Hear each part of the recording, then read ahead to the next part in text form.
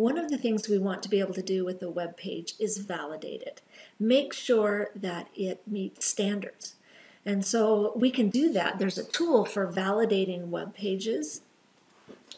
And it is the W3 Schools makes this available. So you can do W3 Schools validator and just search that and it will come up. Or you can, bookmark the link, which is validator.w3.org. And what this does is this is a tool that allows you to validate. Now notice you can validate by URI. So if it's a web page that's been published, you can just put the address in here.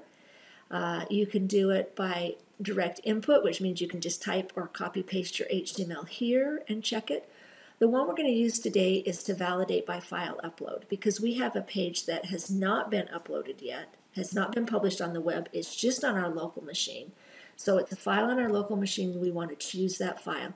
Again, we need to know where we are, be able to find this, and the one I want to do is this overhead.html file. So I want to validate it to see if everything is in order. And it turns out, yahoo!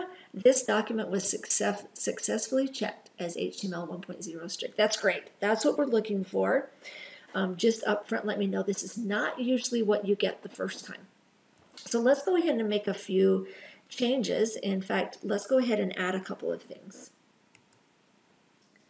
So do you remember that comment we said that said add an image here of a scientific beaker? So let's go ahead and do that. So let's go ahead and say we want to add the image, and the source is the file. Let me go see. Oh, it turns out, I actually want to do this idea one. And okay, so think of an idea. So I'm going to do that one instead of a scientific beaker. So the name of the file is idea dot, which kind? I have to know exactly what it is. It's idea.png. And I'm going to describe this to somebody who might not see the image.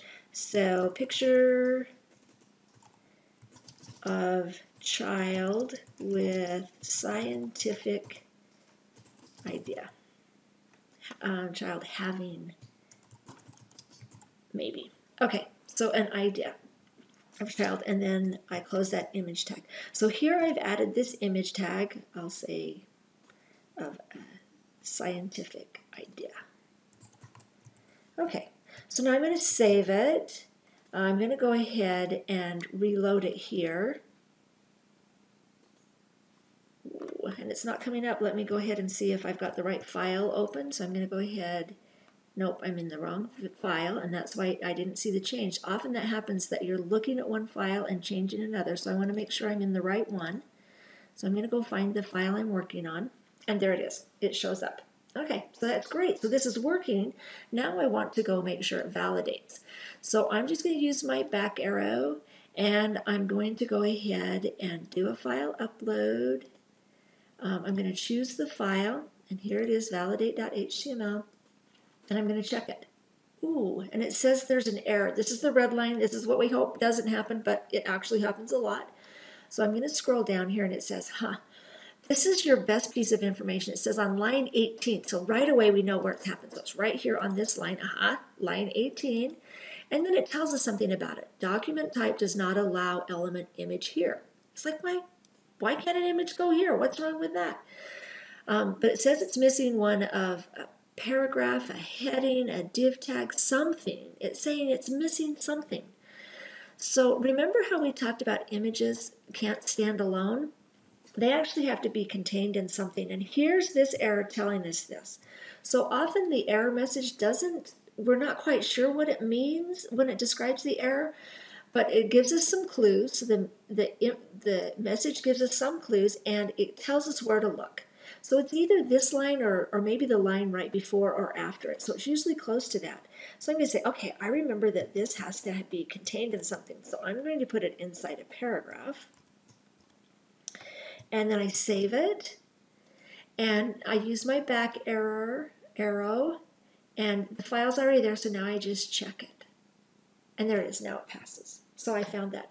Sometimes when you're validating, you get a really long list of errors. What you want to do is go to the top error, fix it, save it, and then revalidate. Sometimes fixing one error gets rid of a whole bunch of other errors.